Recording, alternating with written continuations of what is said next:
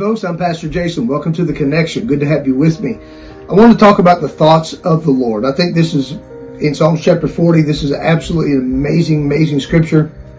I mean, when you read it and your mind starts to dwell on it and you begin to just break it down, it's just absolutely amazing. You know, there are people that struggle with this idea that maybe God is upset with them, that maybe God doesn't care about them, that God's a million miles away. His mind, is not even drifting towards you. I've heard people even say this who really don't know a lot about, living for God, say, he's over here doing this and that, and he's not thinking about me, or he's not worried about me, or that is so not true. I mean, that's a massive lie from the enemy, who wants us to think that God is not, that his mind is not on us, or he's not concerned about us. I know there's a lot of things going on in the world that God is orchestrating, that God's hand is in, that God is moving, working, and shaping. I mean, we're seeing things happen right now in real time that, our grandparents, never fathomed would happen or see, and yet through all of this, we see the hand of God working, and we see the hand of God just moving in tremendous ways. And if you really got to pay attention right now, and that's something I want to stress to everyone, is that the things that are taking place right now in this world, we've got to pay attention to them, because if we don't, first of all, we're going to miss some things and some timing events that are going to happen.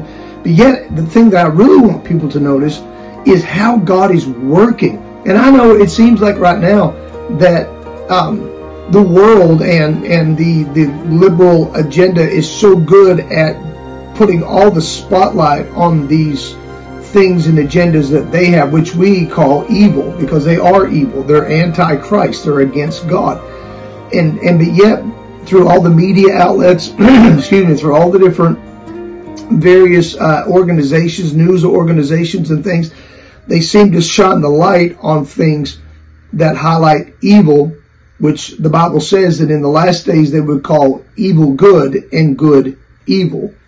So we're seeing that playing out right now. But yet, if you are a child of God and you have any discernment about you at all, through every bit of this, you can see the hand of God moving. And that is the thing that I want us to really focus on, is through all of these things that the enemy's trying to take center stage on it all and say, look at me, look at me, look at me. That behind it all, the child of God can look and see, that's the hand of God moving. That's the hand of God working. That's the will of God coming to pass. Because I want to tell you, folks, God's mind is on his church. His mind is on you. His mind is thinking about the best ways possible to bring the message of the gospel to light through all the darkness that is taking place in the world. And I'm telling you something, it is so true what I heard a man say years ago: the darker the night, the brighter the light. It doesn't take a lot of light to change the darkness.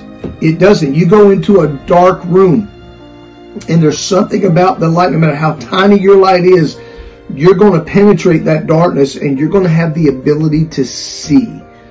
And so understand the power of the light that lives inside of you. It is powerful. It is mighty. And it changes. It changes things. It changes things.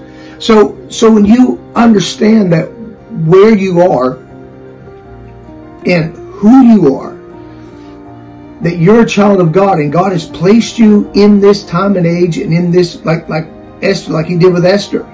As Mordecai told her, who knows whether thou art called to the kingdom for such a time as this. He said, listen, this is no coincidence that you're here, and it's no coincidence that you're here right now either, that you're alive at this moment in the earth. So God put you here for a reason. God wants to work through you.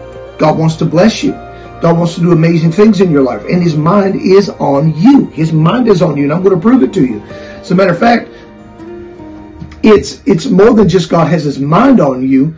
It's the stuff he's thinking about. It's not just the stuff he's thinking about.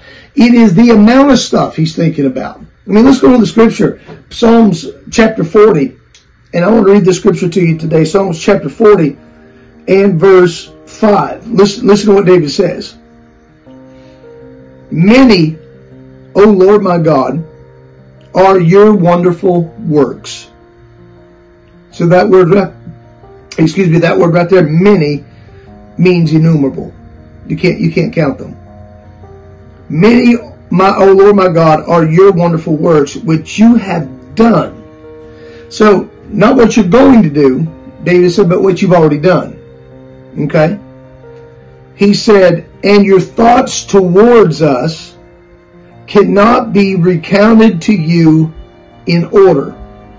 In other words, David said, there's all the thoughts that you've had toward us. He said, we can't start categorizing them and say, okay, number one, this right here, number two, this right here, number three. There's no way we can do it, he said. He said they cannot be recounted to you. In other words, if you start to sit down and say, okay, Lord, I'm going to thank you for everything you've done for me. You couldn't do it. There's no way. It's not possible. That's what David is saying. And you know that yourself. He said, if I would declare and speak of them, there are more that can be numbered. Not just the wonderful works which God has done.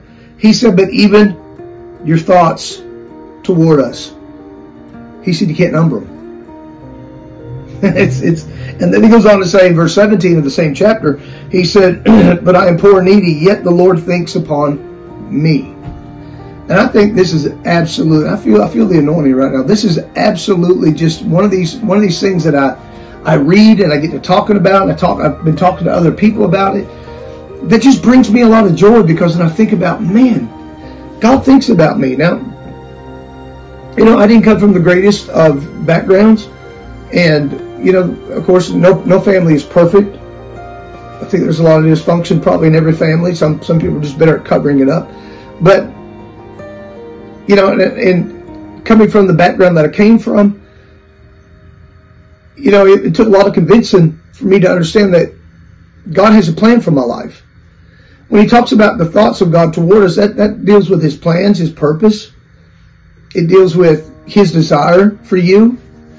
And it's just an absolute amazing thing to think that the God of all glory, with as much as he's got to do in today, you know how many millions of people are crying out to God for healing and deliverance and help and praying and answers and questions and all this thing.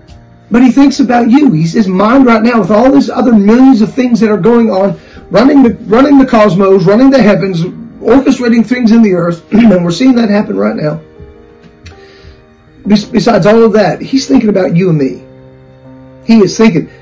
David said, I am poor and needy, yet the Lord thinks about me. He said, I'm and every now and then we get to that state of where we, not saying necessarily financially, but poor and needy, maybe in our spirit. Maybe we're feeling poor in our spirit. Maybe we're needy in our soul and spirit. He said, but yet the Lord thinks upon me. He said, his mind is on me. He said, and they are too many to arrange in order, or too great to be compared to anything else. So somebody can be thinking about you right now, and you can get a package in the mail. Someone just sends you a little gift or whatever it may be, and said, I've just been thinking about you. And that's great when people think about you. Doesn't it feel good when you know that somebody maybe you've not talked to in a while, that they're thinking about you. They're praying for you. They're thinking about you, and they send you a little gift or whatever it may be. And what it does to your spirit, what it does to your life, it just brings a joy to your life. So when we think about, if we can put that in the same context of God is thinking about you and me. Of course, he's more active and involved in our life than anything else in the world is. But yet he's thinking about us. His mind is on us, and he wants to do something good for us. In other words, David says that the thoughts that God is having about us is beyond the ability to compute. He said because they're too numerous. In other words, they can't be expressed by, or they cannot be expressed in any language of man. You think about it. If you tried to put into words how good God has been to you, or the thoughts or the works that God has done in your life, you would run out of words. There's just not the ability, first of all, to numerically count the wonderful things of God. First of all, let's just back up a second. David said there is no way humanly that I can, first of all, put them in order. In other words, this is the first thing, this is the second thing, this is the third thing. He said, secondly, he said they're just too many. He said that humanly I could not count them, or I don't have the words to express them. And another thing that David's saying too as well, he said, there is nothing here in the world that I can compare them to. That is amazing, folks. That is just absolutely amazing. He said, we just don't have the words in our vocabulary to articulate the things that God has done and he's thinking about. I mean, look at your life. There are things in your life that have happened that you never thought anything about. It's true, isn't it? It's absolutely true. There are things that have transpired in your life. I mean, I can just sit here and think about, 30 years of my life, the past 31 years of my life, and which is a long time. I mean, I'm older than that, so I know you may not be able to tell, but I am. I'm older than that. But let's go back to the 51 years of my life. Of course, first couple of years, can't remember a thing about it.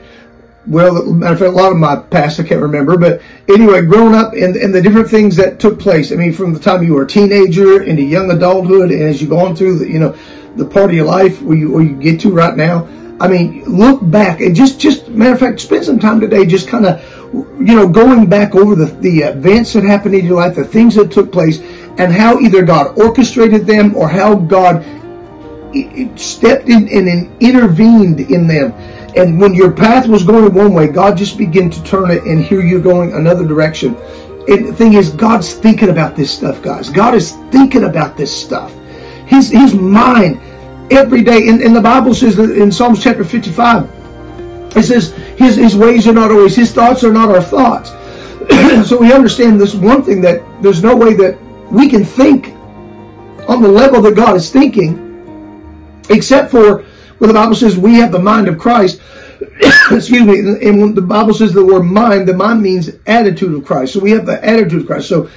So I don't know if there's any way that we can truly have the mind of God, because he's so much greater than all of us, but we can have the attitude of God, which we desperately so need.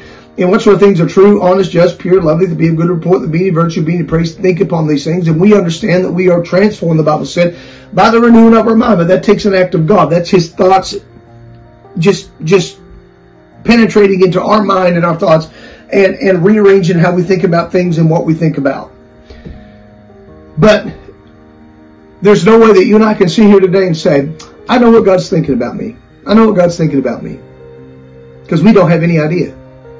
I mean, we may base that off of what we've been praying about, or maybe we may base that off of maybe a dream we've had, a vision, maybe a prophetic word that someone has spoken over our life.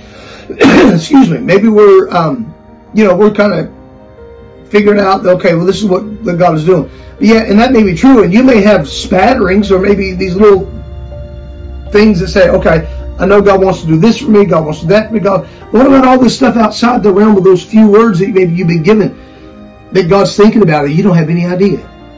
I have seen it personally, firsthand, in my life and in my wife and I's life, how the Lord has just orchestrated one thing after another and brought us to certain places, and we would have never thought of that. I mean, it is absolutely an amazing thing. So you know what? You got to give God some credit here today and say, God, if I've been limiting you to this narrow way of thinking that, okay, this is all that God's thinking about, you say, God, I'm sorry for that.